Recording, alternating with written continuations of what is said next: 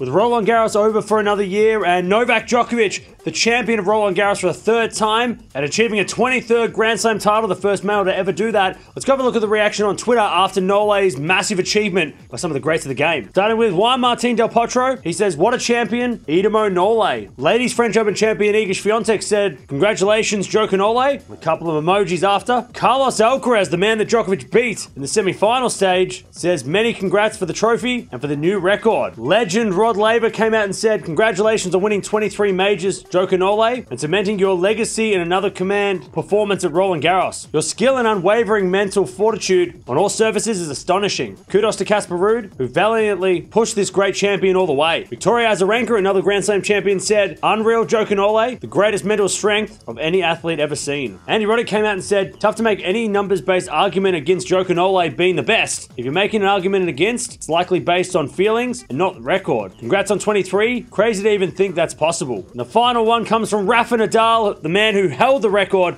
at 22 slams. "Many congrats on this amazing achievement, Djoko Nole. 23 is a number that just a few years back was impossible to think about, and you made it. Enjoy it with your family and team." So there you have it, some of the greats of the game acknowledging such an historic run. And of course, Serena Williams has done this before on the ladies' side, but we've never seen a male do this. Djokovic obviously had 22 slams with Rafa. We saw Roddick get to 20, which was unbelievable at the time a few years back. And who knows what's going to happen now. Is he going to get to 25? Is he going to get to 30? But let me know down in the comments below. How many more slams can Djokovic get? 25 seems realistic. 30, if he plays until maybe 40 and he keeps playing at this high level and beating these guys up, maybe you can dream big. But man, what an achievement. 23 slams, the most of any male in the history of tennis.